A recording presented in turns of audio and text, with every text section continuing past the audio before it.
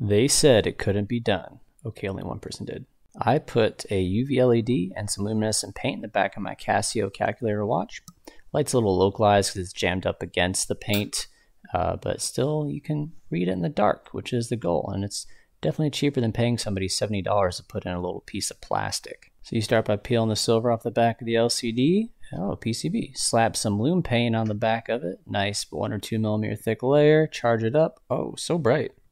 Wow, much light. I started doing some testing with my oscilloscope and was like, oh, what if I use a BJT? What if I hook it up like this? And then I decided, now let me just drill a hole in the middle of the PCB, slap an LED on there, make it that way anytime you half press the B button, it will activate the LED in a very mediocre way. So please make a better version. Here's some schematics to help. And as always, thanks for watching.